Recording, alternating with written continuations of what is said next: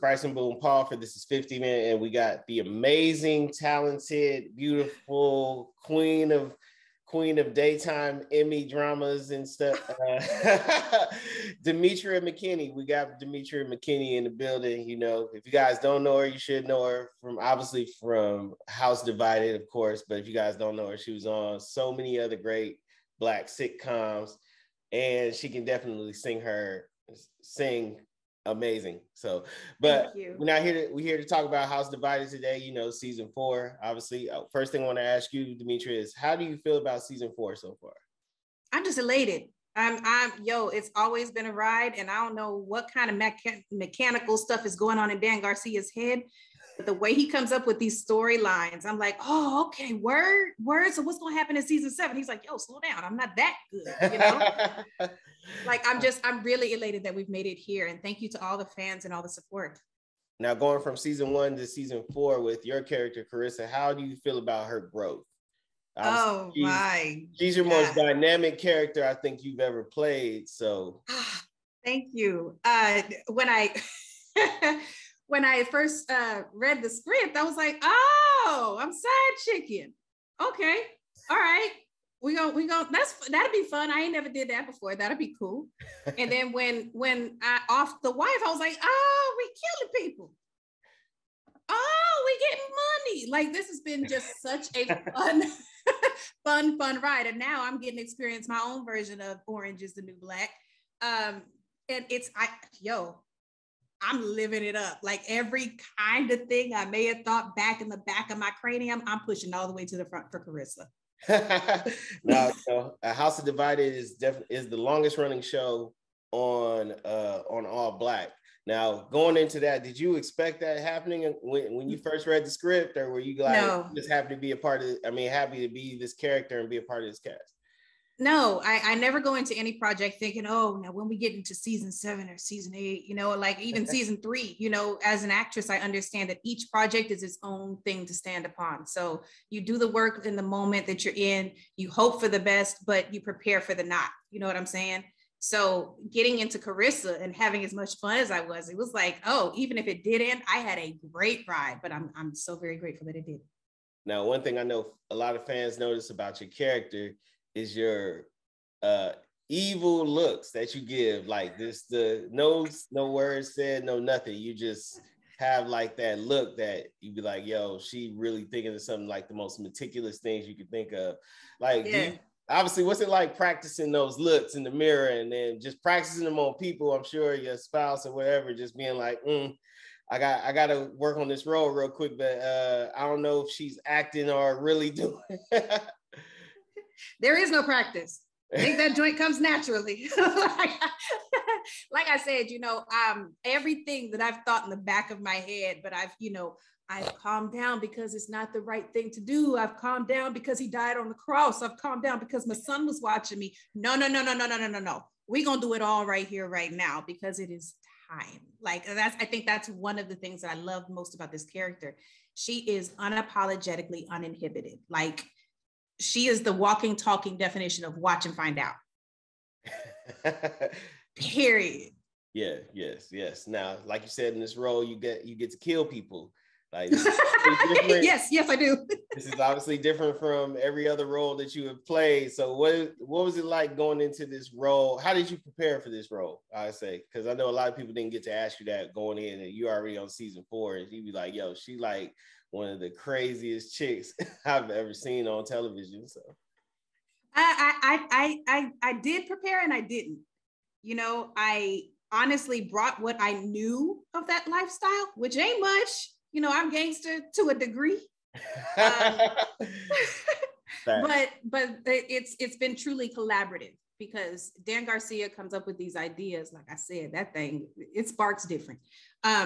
And he makes it so vivid. And then, you know, if we're in the moment, I'm literally just in the moment. I let the most primal things of me emerge, because she is just that chick. Her thing is survival. Her thing is family. Her thing is respect. Love is a sprinkle on the cupcake. You know what I'm saying? So when you think about it that way, you move in a more insidious way, which is why, you know, those looks of, you know, I really don't give a ooh. translate like that. So I couldn't prepare as much as I could for other things. With Janine, I had that in my family. I understood what that looked like. With the thing I'm doing here, I'm a military brat. I understood what that looked like. I ain't never been in the orange jumpsuit. I've never murdered anybody. I've never, you know what I'm saying? Like, I ain't been involved with the FBI. So it's fun to experience it without any of the consequences. No doubt. Now, what were some things in season 3? What was something that you saw in your character as a fan that you admired the most in season 3? I admired in season 3. Shoot. There were so many moments. There was oh no, I don't want to talk about that moment. You know what? I'm gonna, if you don't mind, I'm gonna move into season 4. The vulnerability that even this most savage, no, you know what? It is season 3. The vulnerability that this savage woman was able to still find in Terrell's character. As much as she done offed people, took the money, made these threats, got this fortress of solitude, like she's got all of these demons surrounding her. But at the core of her, there is still this person that is capable of love and wants trust and wants companionship. And so I think that was the dopest part of season 3 for me, just really seeing her be willing to let her guard down, even though time and time again, she's known better. Now, one thing a lot of fans probably asked, in your character, as ruthless as she is, does she deserve love? We all need love, bro. I think, yes, I don't think that there's anybody that's not deserving of love. Now, how much of it you get, the type of it you get, how long it lasts, now that's debatable as all get out. We've seen that Carissa grew up in a very, very tumultuous, broken home, so I think it's something that she's always looked for, but she's looked for it in the wrong places. And that's why it was so refreshing to actually see her feel like somebody saw past the grit and the grime on her and saw the beauty that was possible, even though he betrayed her. I was big mad about that. You feel me? Put a cape on me. I was super mad. For sure. Now, I want to ask you your most difficult scene to shoot during this whole season, 4 seasons. Easily the love scene in the cave. Period, point blank. I ain't never been so exposed in my life on camera. And it was beautiful how it came about. Dan talked to me beforehand. Honesty directed it. It was wonderful to have a woman there to actually be, the driving force for everything, because she would understand, does this look okay? Does that look okay? Is this showing? And then also, Terrell Carter, I've known him. He's been like a big brother to me for the better part of 20 years. And so him playing my love interest, as much as we play and he gets on my nerves and I really want to punch him in the face, in that moment, he was my protector. He made me feel the sensuality that Carissa was supposed to. And then when they yelled cut, he was the one requesting a role before I could say kick. Okay, cool. So it was one of the most tumultuous moments of my career. Again, never been that open before. But I felt so very protected by the team that I was with. Okay. Now I want to ask you for Carissa in season 4, not giving anything away. What is one thing you want the fans and yourself to see evolve in her in season 4 without giving anything away? How do I do that, man? One of the things that I would like for you to see Carissa evolve in is love. And like I said, love comes in a lot of different forms, and it lasts for a certain amount of time. But after what she's just gone through in season 3, I'm hoping that people see a bit of that transition back into, the possibility of love. Okay. Now, one thing we're going to jump off of from film to music now. Speaking of music, actually, you did a song with Musiq Soulchild. And I want to know, did you catch the Verzuz last night, and what were your thoughts? I am in Canada.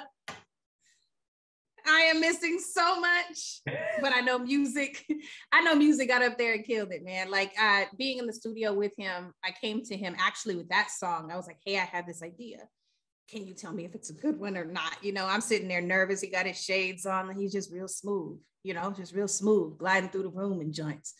And so I'm telling him about this idea. He's like, hey, so how about I jump on with you? What do you mean? Yes, please. So, you know, if he was able to do what he did with that just on the spot and come up with these different melodies, I know what he did with that Verzuz is just fire. Oh, I'm so mad. You got YouTube. You can catch it on YouTube.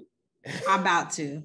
Okay. And then another thing about music, man, it's been 4 years since you put out an album. We want to know, are you working on music? Is there any music coming in 2022? What can we get from you as far as music? Because you know you are an amazing singer. So oh, thank you so much for that. I definitely want to produce more music and get more of me out there to you guys in the truest form of me. But I have been in Vancouver between 6 and 8 months of the year for the past 3 years, which is why y'all haven't heard. I ain't been out nowhere on top of, you know, Miss Rona roaming these streets. Right.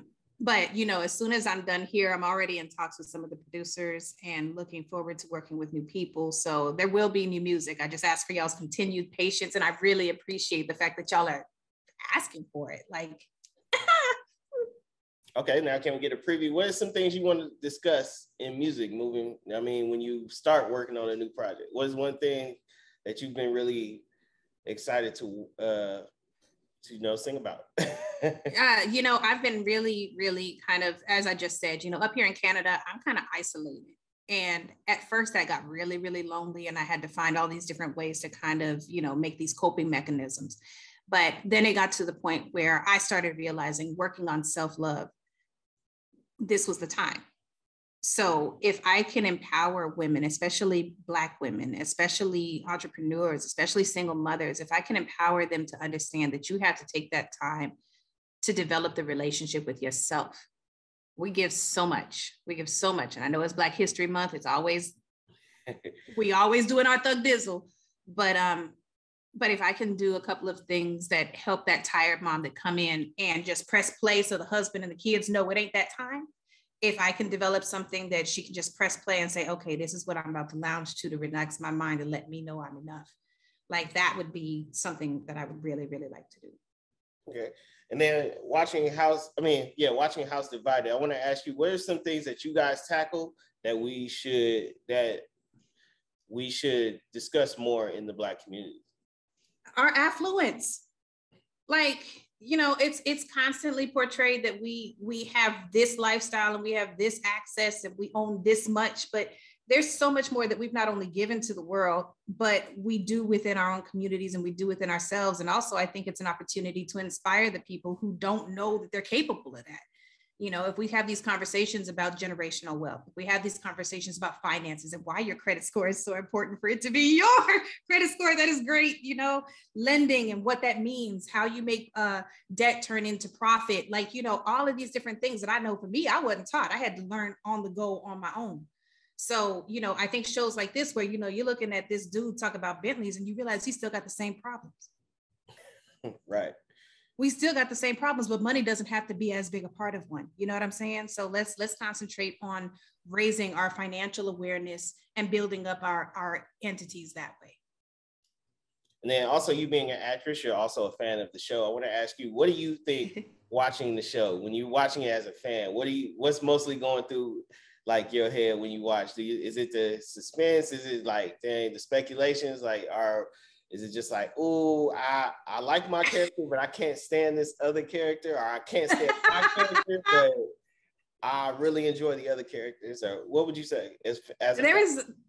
There's a myriad of emotions. Like when I'm reading the script, honestly, and this goes for everything across the board, because I like to genuinely just be able to see what people are gonna do.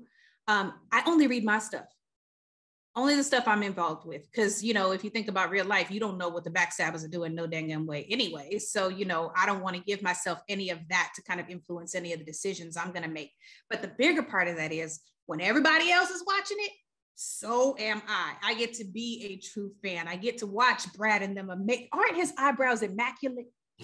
I mean, I don't get look to at watch. I mean, girls, y'all ladies gonna feel me. Right. You know, you get to watch everybody do their thing, and you get to watch it from such a free space because you don't have these preconceptions of what they should do and how they might say it and what this is going to lead to. Like, I get to actually really watch it as a fan.